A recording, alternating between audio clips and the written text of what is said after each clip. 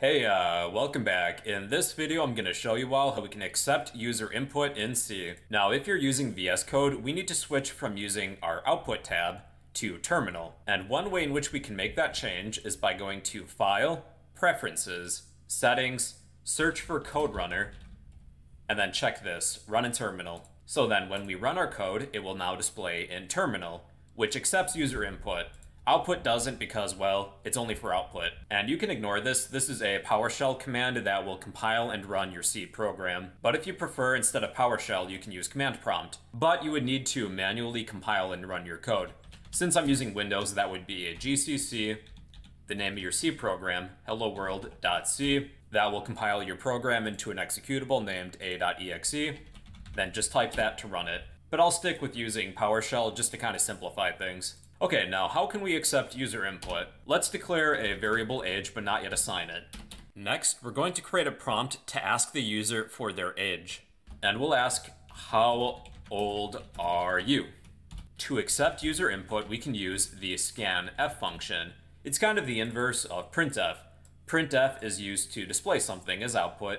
Scanf is used to read input. What we're going to place within our scanf function is the format specifier of the variable we will insert a value into.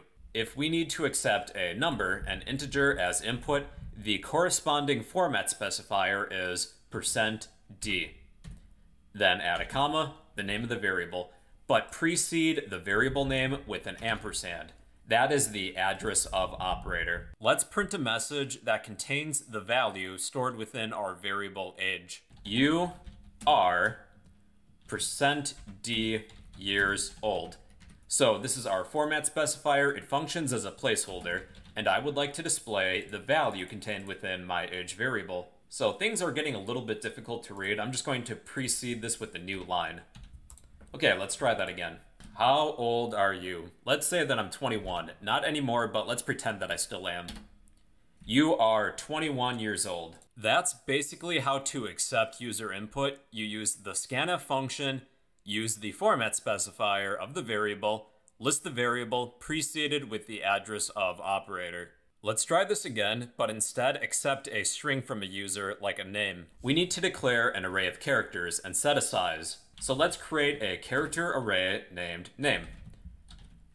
Now with character arrays, we can't change the size of the array after the program is already running. Let's set a max size of maybe 25 bytes for this array. If we go over this limit, this will cause a buffer overflow. And let's ask a user for their name. So we'll create a prompt, printf, what's your name? And I again will use scanf, list the appropriate format specifier for character arrays, which is %s, then our variable name, and use the address-of operator. Then at the end, we'll display our name. Printf, hello, %s, how are you?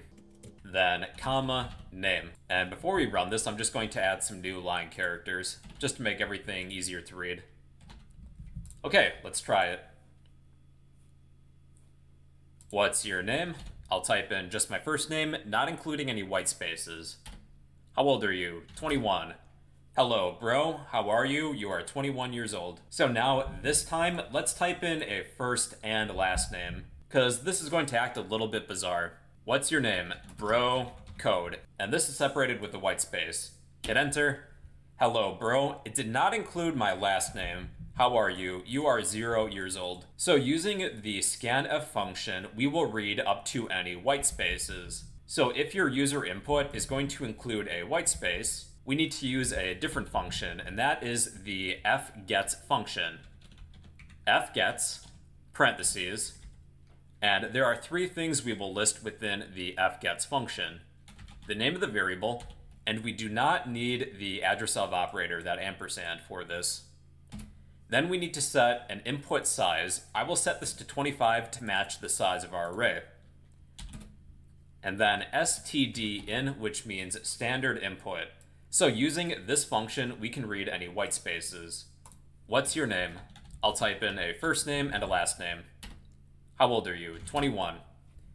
Hello, bro code. And notice that our output is actually being displayed on the next line. That's because when you use the fgets function, it will include the new line character when you hit enter. If you need to get rid of that new line character at the end so that it's not included with your input, here's what we can do. It's a little advanced, but we'll cover this in future videos. We'll include this import, include string.h. So using this import, we can work with strings. All we're going to do is edit our string and get rid of that new line character at the end. What I'm about to show you will look a little bit advanced, but it's going to make more sense when we get to the video on string functions. Type the name of the variable followed by a set of straight brackets. Type strlen. This gets the length, subtract 1, and we will set this equal to \0. That will get rid of the new line character. So again, this is a little bit advanced for us, but it'll make more sense in future videos when we get to the video on string functions. And let's try this one last time. What's your name? Type in a first name and a last name, hit enter. How old are you? 21. Hello, bro code. How are you? You are 21 years old. If you need to accept a string from a user that includes white spaces, like a first name and a last name, you'll want to use fgets in place of scanf because scanf can't read those white spaces. It stops right there. But it will include that new line character when you hit enter. So you can do some string formatting just to get rid of that new line character. And like I said, this statement here will make more sense when we reach the video on string functions. But yeah, basically that's how you can accept user input. You can use the scanf function. If you need to accept a string of characters that includes white spaces, you'll want to use fgets instead. So yeah, that's how to accept user input in C. If you found this video helpful, please be sure to smash that like button, leave a random comment down below, and subscribe if you'd like to become a fellow bro.